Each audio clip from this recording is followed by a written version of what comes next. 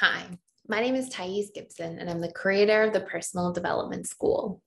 This is your daily breakthrough video, and in this video, I'm going to talk to you a little bit about what happens if you're a fearful avoidant attachment style and find yourself leaving relationships too early, whether it's a friendship, a family member relationship, or of course, a romantic relationship. So, this is actually something I see that happens a lot. And I notice that fearful avoidants sort of have a tendency at times to kind of jump the gun on things. And this, in my opinion, is actually rooted in a trauma response, like a flight response that's coming online. We know that we have our 4 trauma responses: fight, flight, freeze, and fawn, which is sort of like your people-pleasing mode. And I find that fearful avoidants actually tend to sort of have relationship to all 4 of those major trauma responses. So I wanted to talk a little bit about how to start paying attention to the difference between when it's time to leave and something's not working and you're setting a healthy boundary versus you may be having a trauma response that causes you to jump the gun too early and then maybe regret pushing somebody away later or feel like it was an overreaction, and then it can actually do some damage long-term to a relationship. So let's start by talking about it for a moment.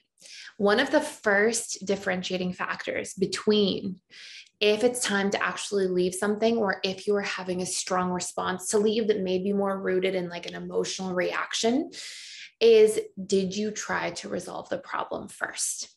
Something I've seen over and over and over again with fearful avoidance, and it was something that I actually struggled personally with as a prior fearful avoidant about 12 years ago or so in my past relationship, is pushing somebody away without communicating first. And this is something that I noticed fearful avoidants do a lot. And it's because at a deeper level of the subconscious mind of a fearful avoidant, there's this concept or idea that says, oh, if I communicate, I'm not going to get my needs met anyway, so why bother? And that's not a conscious thought. That's not like a logical process where the fearful avoidant thinks, oh, well, maybe I should try it or something like that.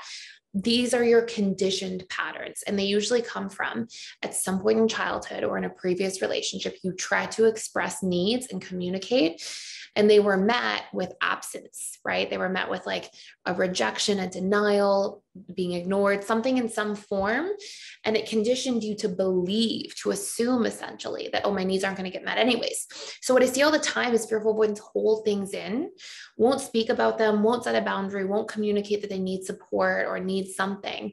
And then all of a sudden it builds up like a volcano kind of waiting to erupt. And then they sort of exit and they push somebody away and try to leave a relationship, leave a friendship, whatever it might be.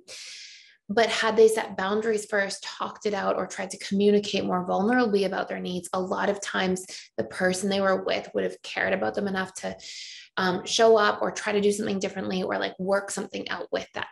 And so it's a really important distinguishing factor. Did you try to talk it out first? If the answer is no, it might have been more of like, I just left and I didn't really give the relationship or situation a chance.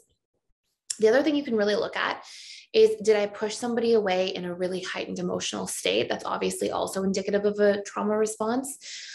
Did I communicate just once and expect everything to go perfectly? And when it didn't, that's when I left. Because sometimes too, the reality of communication is somebody sort of has a conditioned way that they get used to relating to us.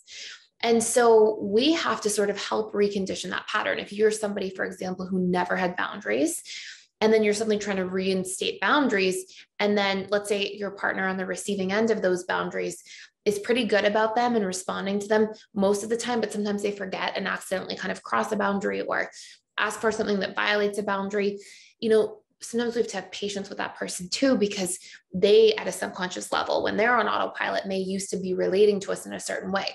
Now, of course, this is going to matter, like what's the type of boundary. If it's like a very non-negotiable boundary in your life versus like a boundary of like, hey, it's really important from this point on in the relationship that you follow through and you don't forget things. And yet somebody's still trying to remember to not be forgetful. Like, you know, there may be a time for leniency in those situations. So I'm not saying that about all situations whatsoever. I know fearful avoidance, when they feel like something's crossed, can feel very strongly about it. And I get that. But it's important to take these things into consideration. So it's a huge thing to pay attention to. Like, did you leave a relationship too early? and kind of lack staying power because you had this flight response that was more rooted in fear when there would have been an ability to really work something out. And sometimes this happens for fearful avoidance at work, with cities they live in, with friendships they have, all sorts of different places. And what I actually find sort of happens in the background of the subconscious mind of the fearful avoidant is it's like things are building up consistently over time. It's like resentment, frustrations get like stored, and you may not even become consciously aware of it until you reach that tipping point. And then sometimes fearful avoidance will say too, you know, I didn't want to invest my energy in trying to work something out with that person. Like the imbalance in the relationship went on for too long. And so then they've sort of like built up so many negative associations in relationship to that person that when we have negative associations emotionally tied to something or someone, we just are wired after that to stay away from them. So if you are an FA and you notice this happens to you, it's something to be paying attention to. And it's really indicative of like needing to be better at proactive setting of boundaries and proactive communication in the relationships around you. Because sometimes when it's too reactive, our conditioning is already to avoid that person. It can almost be too late. So if you want to do a deep dive into this, I have 2 courses that I highly recommend. Number 1, our boundaries course. It's a deep dive in reconditioning your relationship to boundaries. It literally helps to solve for exactly this problem, because when we have a good relationship to boundaries and we can assert ourselves in all these small ways throughout the day, we don't only set boundaries out of anger, once it's too late, once we don't care to invest in the relationship anymore, out of resentment. Like we actually learn to set boundaries in all the little ways throughout the day so that we feel like a boundaried person. And if something's not going well in a relationship, we feel comfortable setting those boundaries, letting somebody know ahead of time. And it will stop us from feeling like, oh, we have to flight to escape the discomfort of what's happening in the relationship. Instead, we can actually go towards it in an approach-oriented format in a healthy way to get our needs met within that sort of circumstance or dynamic. So I highly recommend that. I also recommend if you want to do a deeper dive into your needs and just knowing your needs a little bit more in general, so that you can get those needs met in relationships as well and feel comfortable knowing and communicating about what they are. And you can check out both of those courses for free for 7 days using the link down below. And that second course is called Discover, Embrace, and Fulfill Your Personal Needs. But the link down below gives you free access to all of our courses. You can check them all out. I also do 4 live webinars every single week with all of our students. I answer live questions, do bonus content webinars, all kinds of cool stuff. And on top of that as well, we have daily social events, community events, talks with other trained facilitators, coaches. So you can check those all out using the link below. Thank you so much for watching. Please like, share, and subscribe if you haven't already, and I will see you in the next video.